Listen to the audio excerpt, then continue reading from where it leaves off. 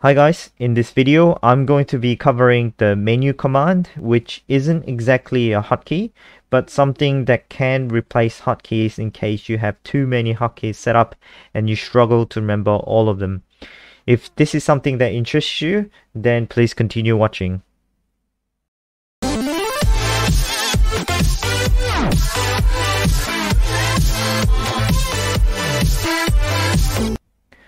Hi, welcome back. Let me just type out the script first and I'll walk you through the script line by line.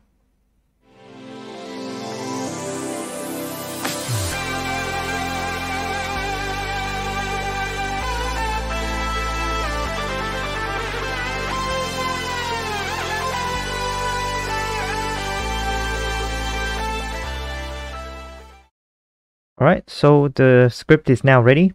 Let me just go ahead and run this script.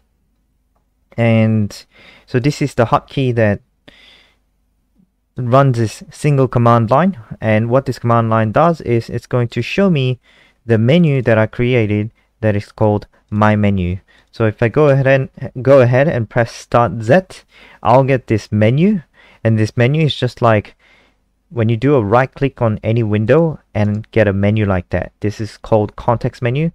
And this menu, when I press start and Z, is the menu that shows up when I press my hotkey to show me the menu that I created. So you can see in this menu that there are 4 items 1 to 4, and these items are created by the lines 3 to 6. This is the syntax you use to create the menu items, and basically the menu items will be attached with a label, and I call that label menu handler.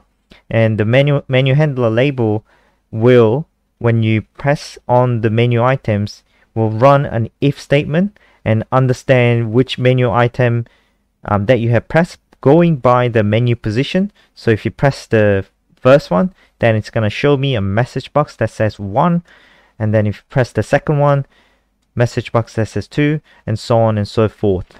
Right? So if I just go ahead and press start Z again and bring up the menu, if I press item 3 for instance, it's going to show me message box that says 3. So now you can convert this into something that's more useful.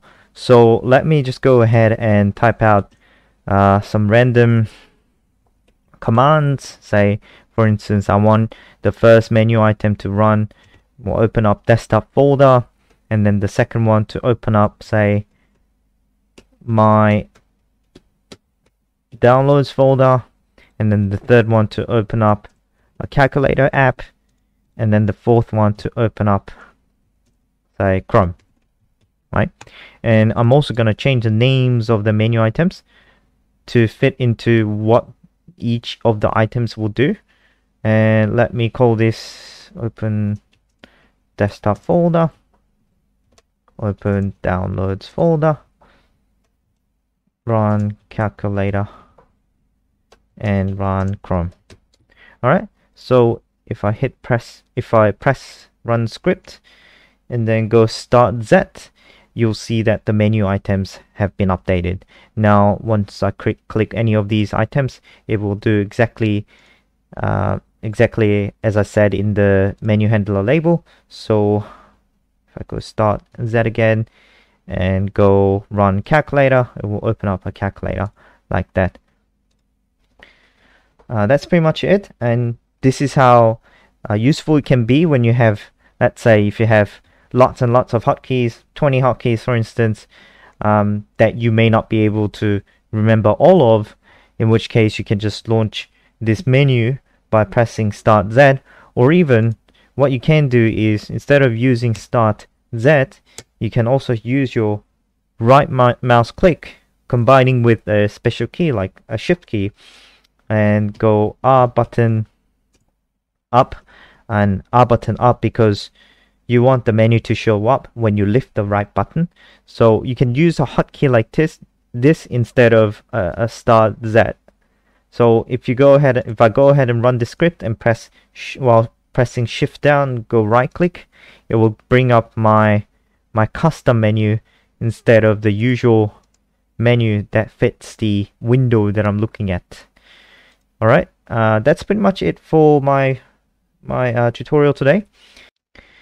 If you want to get a hold of this script, then go to your browser and then type out juho-lee.com.